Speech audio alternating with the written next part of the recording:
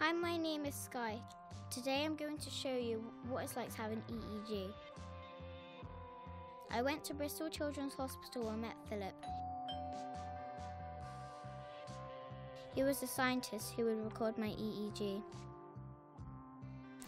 I went into a room with lots of toys and a DVD player and sat in a big chair.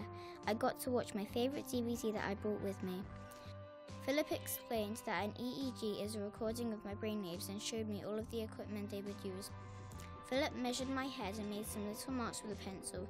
He told me these would wash out at the end. Then he used a cotton bud to rub off the marks he made. It felt a bit scratchy and sometimes tickled. The colourful wires were then stuck on my head with some cream, and I got a silly net hat to help them stay in place.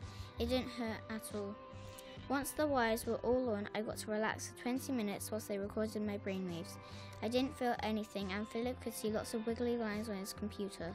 I even got to wave to the doctor as they recorded video at the same time. I had a go at doing some deep breathing and got to blow a windmill around really fast. This made me feel a bit dizzy, but Philip told me that that's all normal. Then I got to look at some flashing lights, kind of like a disco, and I opened and closed my eyes.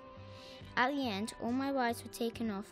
They came off really quickly, and then my head was cleaned with some water. Philip told me my hair might feel a bit sticky until I washed it properly. He gave me a sticker for doing so well and told me that my results would get sent back to my doctor. Thanks guys, that's a wrap.